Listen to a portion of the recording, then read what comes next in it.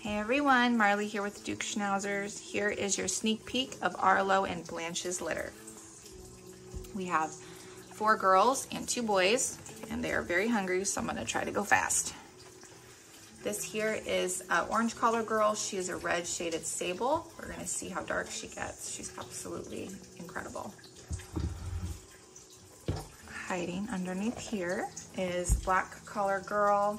She, to me, looks like she's gonna be a light red. She has a little white flash on her forehead and a little bit of white on her tummy.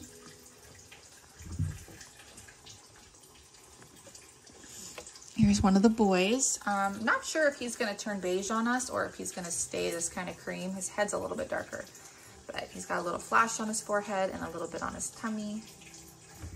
Very sweet. Then we have pink collar red girl. Nice red pigment, root to tip. A little bit of white on her toes. A little bit of a flash on her forehead, but I think that white flash is probably gonna grow out. Very sleepy.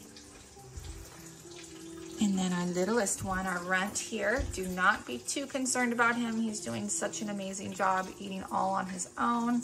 He's actually gained 40 grams since he's been born. Doing super good. Don't even have to supplement. So those are the puppies. Everybody is doing wonderful. Mom is doing wonderful. And we are going to be keeping one of the females from this litter. We're just not quite sure which one yet. We'll know around 4 weeks. And these are the puppies.